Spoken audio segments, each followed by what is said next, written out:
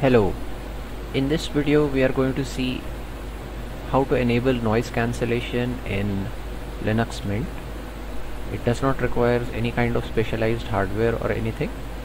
With Pulse Audio you can enable noise cancellation with the noise cancellation module. As you can see here in my sound settings, there is in the input tab there is microphone and built-in audio. Right now I am using Voco screen to record the screen, and here I am using the built-in analog audio stereo.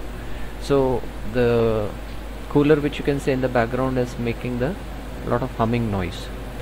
Now what I'm going to do is I'm going to stop this video and start recording with the noise cancellation again, and let us see how much difference it makes. So now this is the second part of the video where I have enabled the noise cancellation, and you can see how much difference it's going to make with the noise cancellation enabled. The cooler is still running in the background, the noise is there, I can hear it, but I don't know how much will get recorded. So the few seconds of silence should have given you some idea. So with that, the noise cancellation is achieved.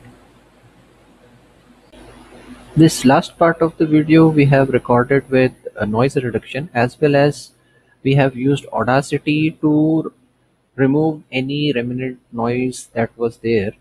You can see the waveform in the upper right side is before the noise reduction, and the second one on the lower right side is after the noise reduction, after I have used Audacity in that. And now we will watch the remaining video.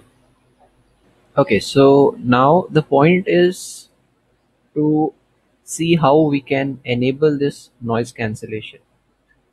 So simply open your terminal and go to etc Pulse, and in Pulse you have this default PA config. So the lines which I'm going to show you, you can add directly in default PA config, or usually if you see the default PA config, it includes all the configuration files from default.pa.d.